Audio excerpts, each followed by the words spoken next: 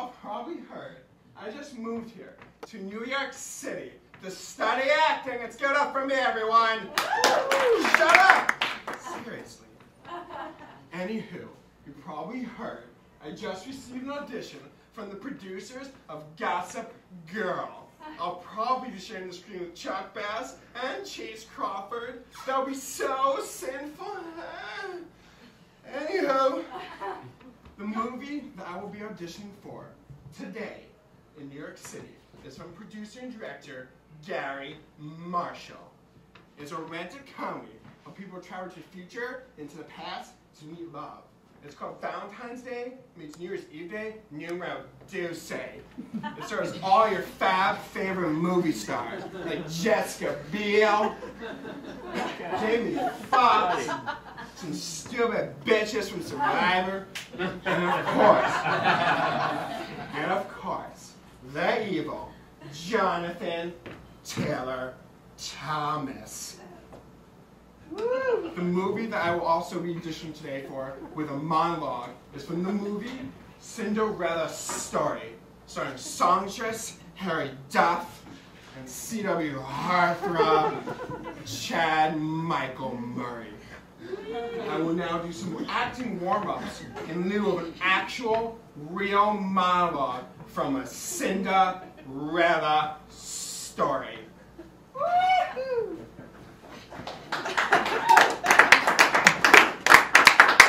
Shut up!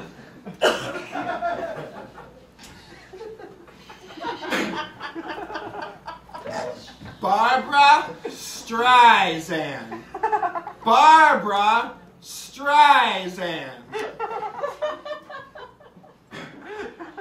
Katy Perry. Katy Perry.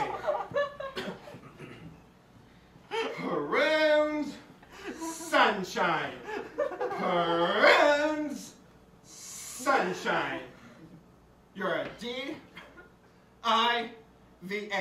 Diva. You're a B-I-T-C-H bitch. And now, for an actual monologue from a Cinderella story.